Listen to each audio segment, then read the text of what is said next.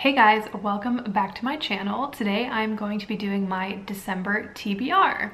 So I am going to be trying to do 2 to 3 videos a week in December just to kind of get myself back in the groove of doing booktube. I know that I have come back every once in a while with like a TBR video and been like, oh, I'm gonna come back, and then I have not come back, and I'm sure you're tired of me saying that, so we're just gonna go ahead and move on.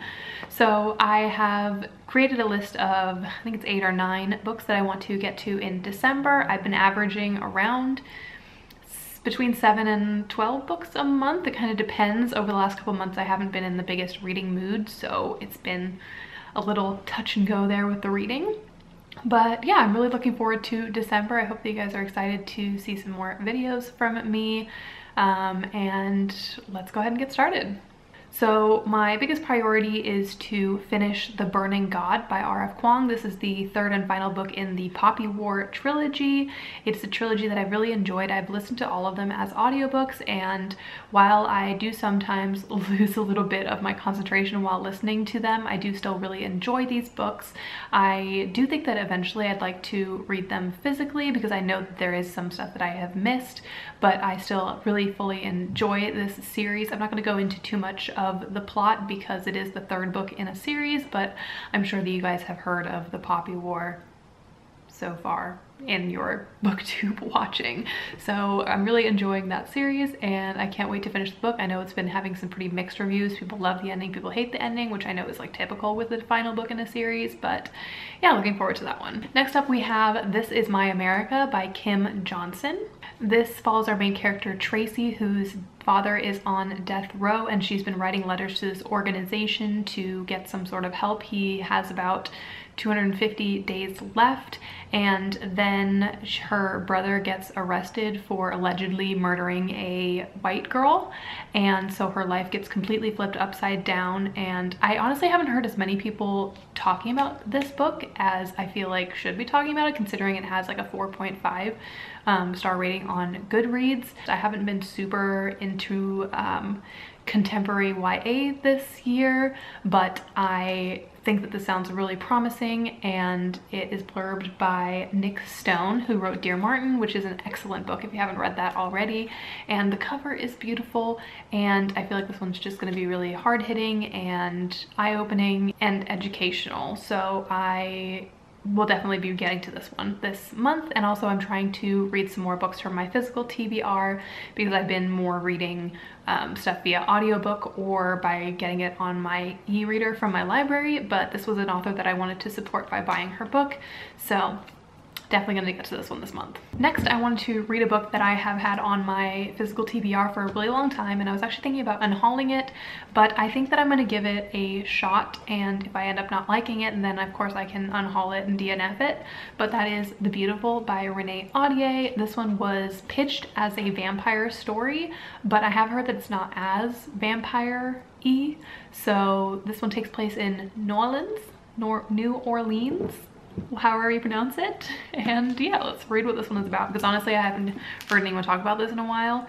But yeah, it takes place in 1872, and our main character is 17-year-old Celine Rousseau, and she is taken in by the sisters of a convent, and she catches the eye of some guy who's in a group called La Cour des Lions. So yeah, I'm kind of going into it with pretty low expectations, which I know is kind of a bad way to go into a book because it might make me kind of slumpy, but I feel like I've had this on my TBR for a long time. I don't want to get rid of it without having at least tried to read it, and who knows, maybe it'll be a gem amongst the books that I've been thinking about unhauling. But I have heard some not great things about this one, and I don't know anyone that I've watched a video of like give this 5 stars, so not too excited about this one, but I do own it, so I might as well read it, or that's just a waste of money. So next we have Clown in a Cornfield by Adam Cesar. This one I have to read this month because I have it out from my library and I don't want to have to like send it back and then have to put it on hold again. So this one I don't know as much about. This is a YA horror, and I guess it features clowns in a cornfield. I kind of want to go into this one not knowing too much about it because that's usually how I like to approach my horror reading. So I'm not gonna give you guys a synopsis on this one, but of course you can look it up on Goodreads if you'd like to know more about it. But I have heard some pretty mixed things about this, but also some like really positive things about it. So I know this one's kind of like the hot YA horror nowadays, so I wanted to give it a try. Then we have a book that I also own physically, but I don't have it with me. It's up at my parents' house, but I am going back there next week, so I will be able to read it there. And I actually also have it out from the library. I got the hold on my Kindle, so I can read it now if I want to.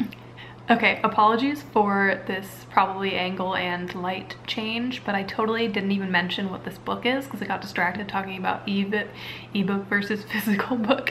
But it is The Gilded Wolves by Roshani Chokshi. Yeah, so came back to mention that so it's not confusing, and also to take my thumbnail because I forgot that too. Okay, but this one is pitched to people as a Six of Crows like book, which we hear a lot nowadays because Six of Crows like the hot thing right now. So, but I have heard a lot of people say don't go into it thinking it's gonna be like that just because there's a heist aspect to it. And I believe this one is about a guy who gets like acquisition from this, I don't know, this society or from the government or someone, and he has to join forces with this group of ragtag people, and they have to hunt down some artifacts. So I actually read the first chapter of this for a readathon I was doing a couple weeks ago, but then I only read like 10 pages the whole day, so that was really a fail. But I am excited for this one just because it has gotten so many mixed reviews, but I have heard a lot more people now talking about it and loving it and saying that the sequel is amazing. So I am definitely going to prioritize this one this month as well. Hopefully I get to it. If I don't get to it this month, I at least have the physical copy so I can read it whenever. Next up we have a romance, and that is Vicious by LJ Shen. This one I heard Riley from Riley Marie talking about recently in her Haters to or Enemies to Lovers video, which I will link down below because it's amazing. And in this book we follow our main character whose mom used to work for this really rich family, and they lived on their estate, and then the son of the rich family kind of drove this girl out of town, and then in the future she's kind of down on her luck, and then they meet again, and then she somehow becomes his assistant. So I've heard this one's like really, like the hate is like really a lot, so I don't know that it's going to be to my taste. I think it's probably going to be maybe a little problematic, but we'll see. And also it seems like it's written in the first person tense, but I'm not a huge fan of that in romance. I don't know why, I just feel like the sex scenes are like really awkward, so I don't know. We'll give this one a chance. It is free on Kindle Unlimited, so that's the way that I'll be reading it, but we'll see. I wanted to squeeze in some like just like romance that's easy to read during this month, because I do have a couple fantasy and some hard-hitting books, so I wanted to kind of lighten it up with some smut basically. Next we have The Black Veins by Ashia Monet. I hope I'm pronouncing that properly. I feel like I should probably watch a video so that I know how to pronounce it, which I will do after I film this.